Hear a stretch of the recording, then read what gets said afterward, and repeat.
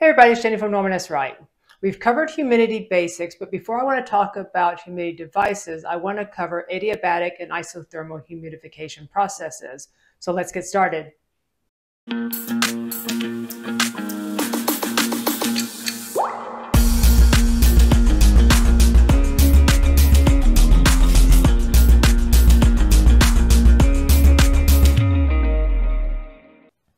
Humidification systems fall into one of two process categories, isothermal and adiabatic.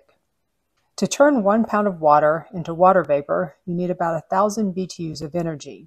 That energy is called the latent heat of vaporization. Where that energy comes from is what defines these two different humidification processes. In the isothermal process, the energy for evaporating the water is supplied from an external source, such as by boiling the water. In adiabatic humidification, all of the heat for evaporation is taken from the air itself. Let's move this over and look at isothermal first. Isothermal means occurring at a constant temperature. In the isothermal process, the energy for evaporating the water is supplied by an external source. Typically, the water is boiled and the resulting steam is added to the air. When the steam is absorbed into the air, it has a minimal effect on the air temperature, but it does raise the relative humidity. Isothermal humidification can produce tight humidity control, especially when there is tight temperature control. Now let's move this over and look at how adiabatic humidification works.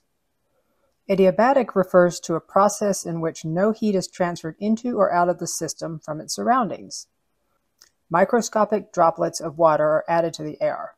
This can happen by using atomizing nozzles to spray water into the air, or by using ultrasonic vibrations to generate and propel microscopic water droplets into the air. As the water evaporates, the air gives up heat. Make a little bit of room here. This lowers the temperature of the air and raises the relative humidity. This process follows the wet bulb line on the psychrometric chart. So let's pull this up and look at this on a psychrometric chart. So let's say you have 70-degree air at 20% relative humidity. So you would be about here on the chart. In an adiabatic process, the relative humidity might increase to 50%, which would bring you to this point.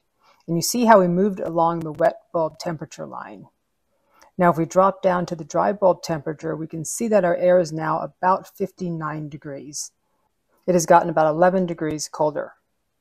So let's move this over again. Isothermal humidification systems are more popular than adiabatic systems for a couple of reasons. They are simpler to control. An isothermal system doesn't need the air preheat, water modulation, or reheat controls that an adiabatic system typically requires. And they're also smaller in size. The process requires a smaller heating surface in order to accomplish evaporation.